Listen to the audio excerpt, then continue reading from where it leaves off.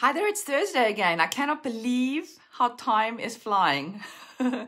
I just want to double verify that both Instagram and Facebook have gone live. It seems like it. I'm seeing the live button, so welcome. Today is Thursday, it's 12 noon, and that means I am going live, like every week. I can see Jerry's just logged in on Instagram. Hello, welcome to you. Ingela also on, and Catherine. Yay, Instagram is coming up really quickly today. I think Facebook is a little bit slower, although we all know it's the same platform, right?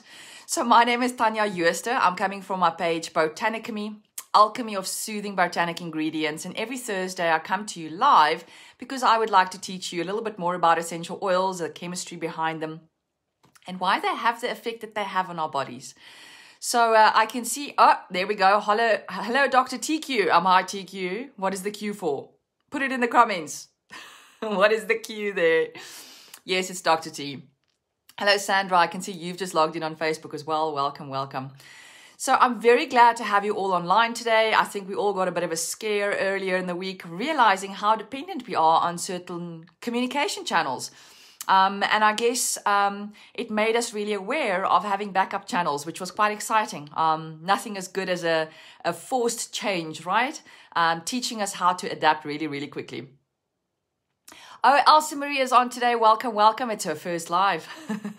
Well, I hope you do find value today. And then if there's any of the previous series or episodes that you would like to watch, please always go back to my YouTube channel. You can go and watch all the replays there. And if you subscribe, then obviously you're going to be notified as soon as I upload the video there as well.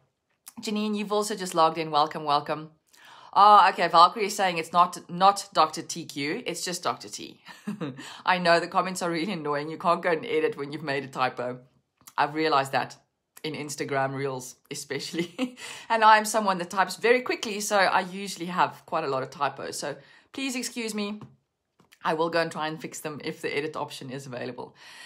All right, great. So Elsa Maria is saying that she really loves the chemistry series, but today obviously being the first time she can log in live. So let's see how we can get today started. So last week we talked about alpha-pinene. Now alpha-pinene, if you remember correctly, is part of that piney scent, and it is found in a lot of coniferous trees. And it's probably a very well-known chemical constituent because you do find it in quite a lot of plants. So today we're going to talk about the isomer called beta-pinene. And although beta-pinenes are usually found together with alpha-pinenes in the same plants, it does, yeah, it's there in a lower concentration. So let's say in smaller amounts. And there are some plants that are very heavy on the beta-pinenes. So it's almost as the alpha-pinenes is very low, but mostly the alpha-pinenes is actually quite high in comparison to the beta-pinenes. And they are isomeric forms of each other. So the beta-pinene is a bicyclic 2 circles. I don't even have to draw the picture for you anymore. You can now know exactly what I'm talking about after watching me a couple of times. So it's bicyclic 2 circles, right? And it's a monoterpene alkene. So remember about the monoterpene alkenes. The alkenes don't have a functional group, but there is a double bond.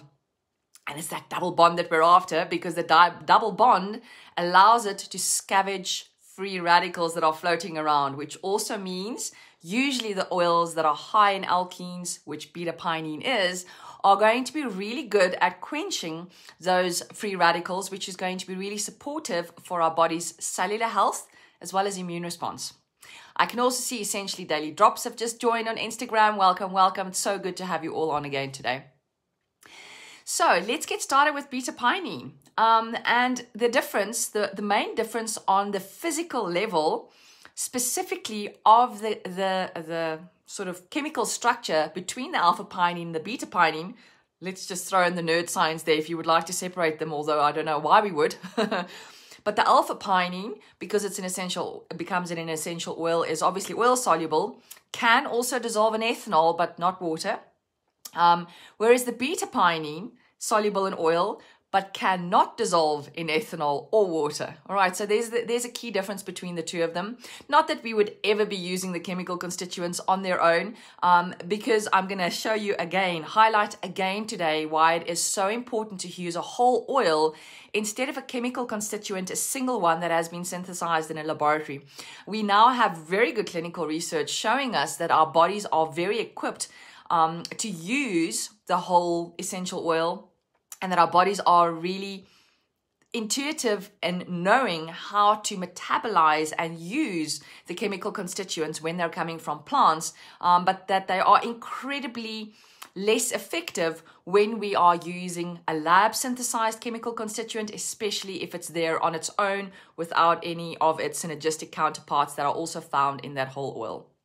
So the chemical constituents here, the alpha-pinene and beta-pinene always being there together, that's quite important, right? But on its own, beta-pinene is probably more known for its respiratory support compared to alpha-pinene, which is very much there for really good relaxing properties, good cellular health, and that skin whitening that I was talking about last week. All those very expensive beauty products, especially in Japan, a lot of those products contain quite a lot of essential oils or chemicals that they've made in the lab that are high in alpha-pinenes, whereas beta-pinenes, very good for respiratory support. Now, if you just think about the pine smells, beta-pinene, that is the classic Christmas tree. So the beta-pinene's highest concentration we do find in a tree called Douglas Fir. And that is the very original Christmas tree that you would find in the northern hemisphere. So now you can sort of start to think, although we all smell things differently, you can sort of start to think what that would smell like. So beta-pinene obviously is also obtained commercially. It's not just from essential oils, although we're going to prefer the ones that are going to come from essential oils. And as I said, very good for the respiratory tract, but also well known in research, especially when we start looking at clinical research for digestive as well as very high in antibacterial properties. Really, really good. So it's, if we look at the pharmaceutical, oh, Insta's just gone down. There we go. I just want to try and see if we can get Insta back. There, Insta is back. I'm so sorry, guys. I lost you. It seems that the phone just goes off, so I'll just keep on having to tap on the screen. If you lose me there too many times on Insta, please head on over to Facebook. I'm live there as well. All right, so if we do look at the commercial industry that they use beta-pinenes, because it's actually used quite extensively, it is also an intermediate in chilled dairy products for some reason. I haven't gone to dig why yet. And then obviously it is a precursor to several other constituents. In other words, it's part of the process to produce other chemical constituents, for example, in plants or in the chemical pharmaceutical industry. So very well-known molecule actually, although found in a smaller concentration in plants together with the alpha-pinenes. And because it's an alkene, remember there's the no functional group, but as a group, they're going to have antibacterial properties, it's going to have anti-inflammatory properties. And when we look specifically at the Tisserand guide for beta-pinenes, although we always sort of read the information that it's really good for respiratory health, believe it or not, this is one of the chemical constituents which actually can cause eye and airway irritation when used on its own. Now, this is really important. That's why it's always good to know that you need to use the entire whole essential oil, because the essential oil constituents that are most commonly cited as irritants for respiratory health is monoterpenes, alpha-pinenes, beta-pinenes, and delta-3-carines. Those are usually the essential oils that you are associating with, you know, the people that are working in the lumber industry, working in forests, for example. They get a very high dose of those chemicals while they're working there. And usually they have respiratory issues, but it's because everything is not together, for example, or they're not using the correct protection, and they're breathing in a lot of dust and other kinds of impurities with it. And there's a lot of chemicals obviously used in the lumber industry as well. So it's sort of a combination of all those things. But Tisserand very clearly state, although they are irritants on their own, in spite of the fact that I'm going to quote from that safety guide for medical professionals, that these four components, those chemical constituents I talked about, can be very irritating. Clinical data suggests that these compounds and essential oils containing them may be therapeutic when used to treat respiratory disease. So when they are with their synergistic counterparts in the oil, they can actually benefit the respiratory system instead of being irritating to the respiratory system. And that is why it's so absolutely crucial to be using a whole essential oil and not the single chemical constituents. So the beta-pinenes are virtually non-irritant.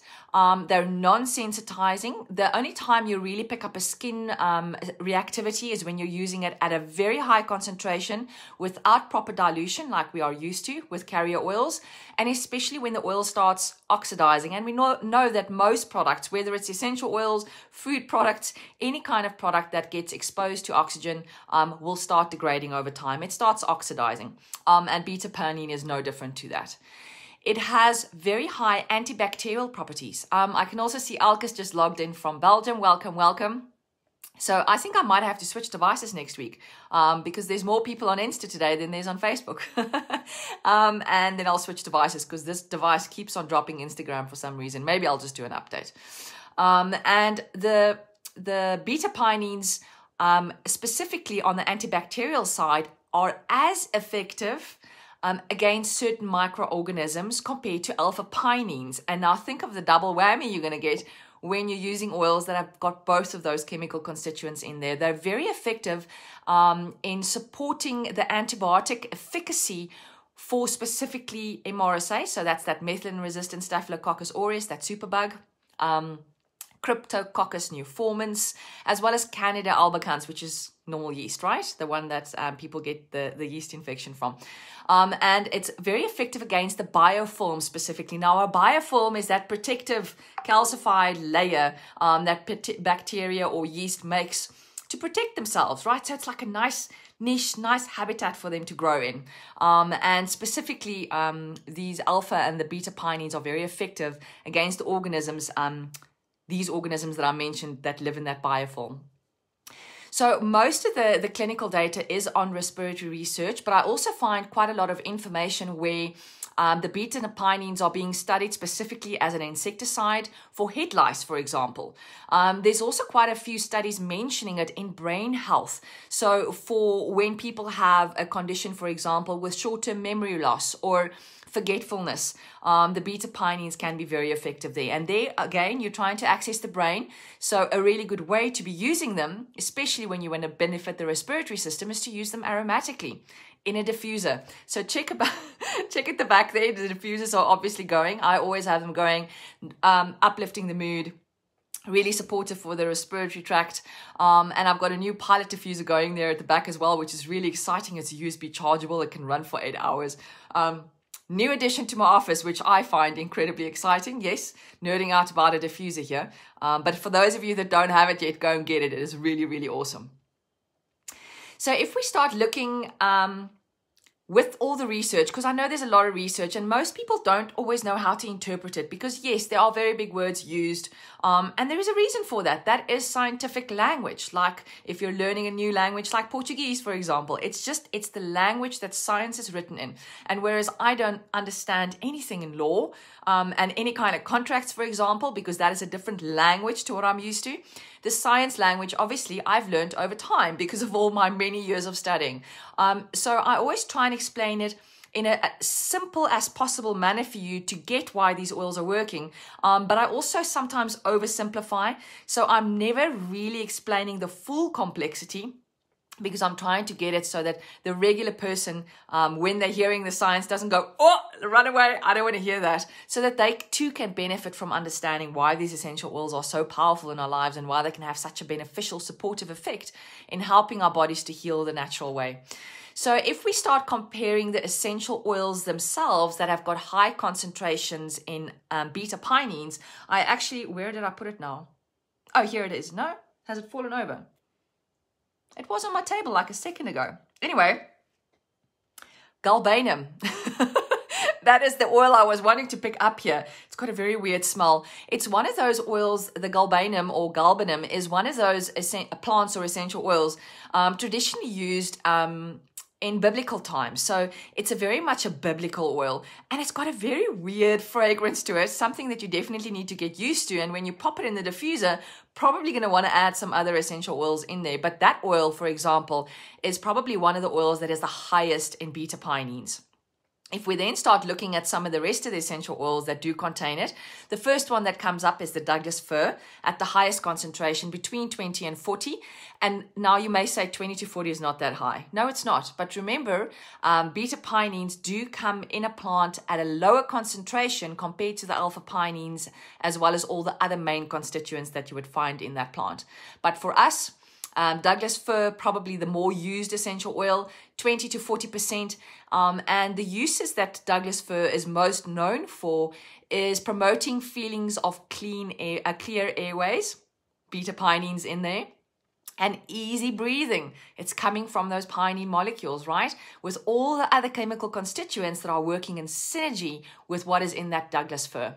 And the body systems that are usually supported by Douglas Fir include the nervous system, the respiratory system, and the skin. And the reason why it's the skin is because of the alpha-pinenes, which are also present in there, okay? Cleansing and purifying, in other words. And it's really good in supporting a positive mood. I'm going to be talking about the emotional specific details of the oils that I do know we have available and are readily in use in South Africa. So when I get to those oils where the beta-pinene is in a higher concentration, I am going to mention that. Ooh, Zubaydah's just also logged in. And Bev, welcome, welcome. Hope you are doing well today. Good to see you on some of my regulars. All right, so now let's go to yarrow.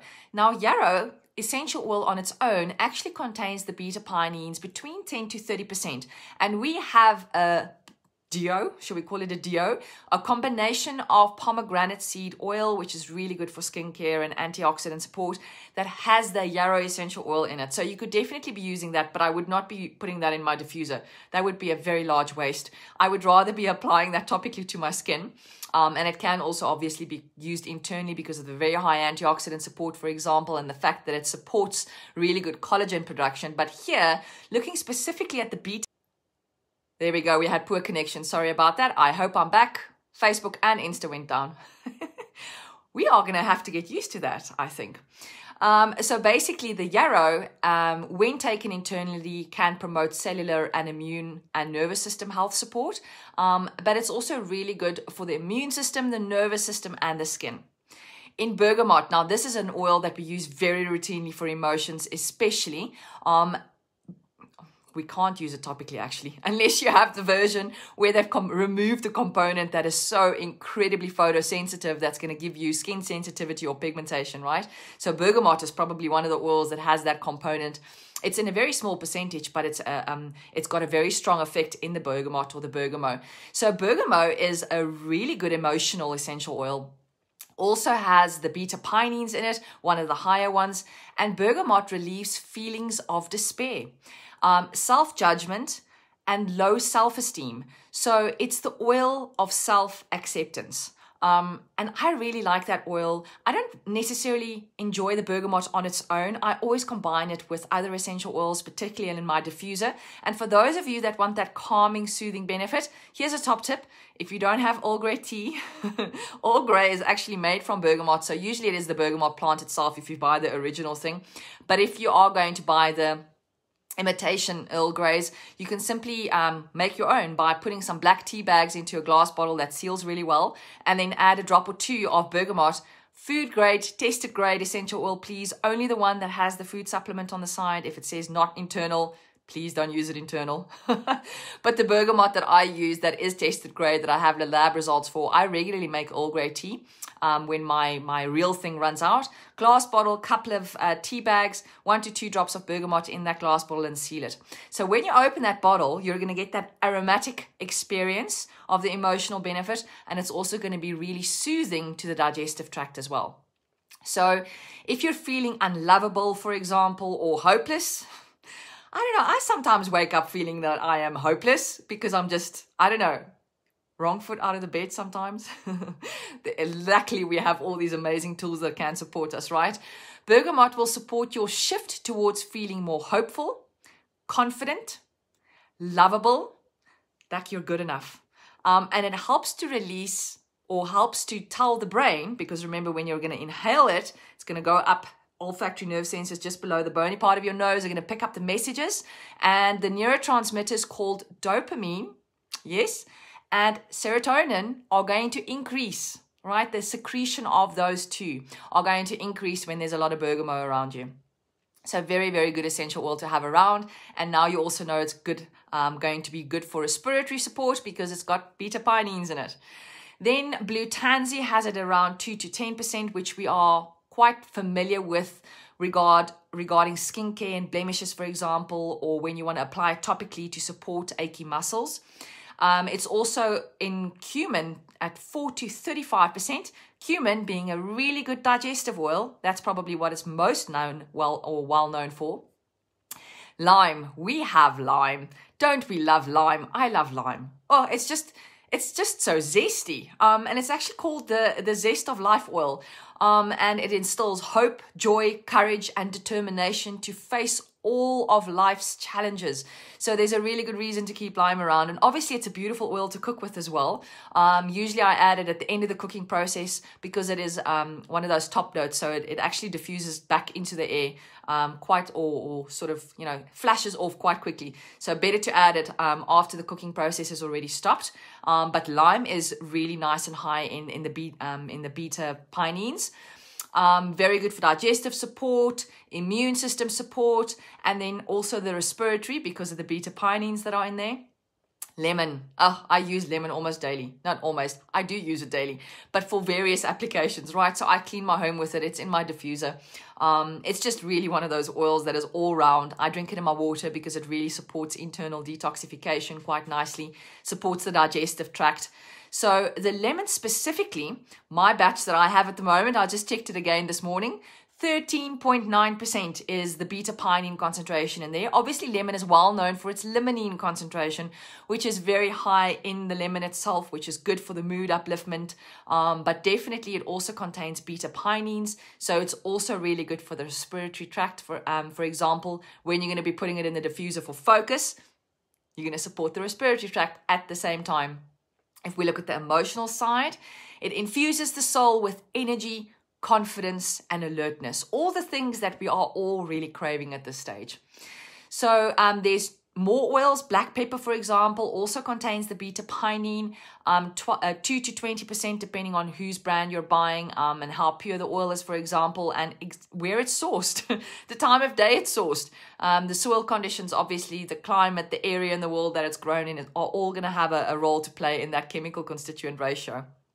And black pepper, the reason you would use black pepper, for example, when you're looking for that beta-pinene, is more to do with the digestive tract, the cardiovascular system, as well as the nervous system. So there's a lot of benefits from beta-pinene, although it's a lesser known chemical constituent because we always focus on the ones that are there in very high concentration. And it's probably prevalent in quite a large amount of essential oils, but not the oils that we use very routinely on a daily basis. The ones we do use on a really routinely basis, we're probably more after the alpha-pinenes. But now you know they're isomers and that the beta-pinenes are also beneficial. They do have a very important role to play in that essential oil that you are using. So if I can just summarize, really good for respiratory health, really good research starting to show really good for brain health as well. So definitely put it in the diffuser. Respiratory, again, in the diffuser is going to serve you really, really well. Topically, I would be careful about the bergamot and the citrus oils, especially in our South African hot summer, because our sun is quite potent. If you're in a country where there's less sun, obviously you can risk it. If I do apply the citrus oils topically, I usually only do it in the evening, or I apply it to a space on my body where I know I'm going to be covered with clothing that is really UV resistant. The beta-pinene is the oil that is going to uplift you from dysfunctional generational patterns. So definitely a good one to have around. If you have the galbanum because you bought the biblical oil collection, put it in the diffuser for that beta-pinene effect. And then you can enhance that by adding lime, lemon, and bergamot. So really hope you learned a little bit more about beta-pinenes today.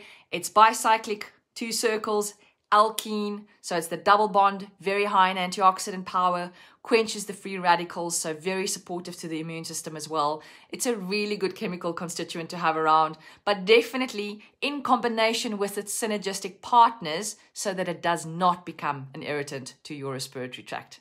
Thank you so much for joining me today. I hope I will see you all again next week, Thursday, for my next live, when we're going to be delving back into the chemistry series for our next chemical constituent.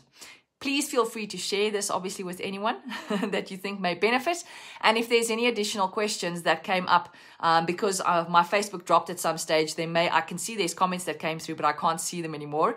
I will just go back in afterwards and go and answer any questions that you may have had during my live session today. Thank you so much for joining. See you soon. Bye-bye.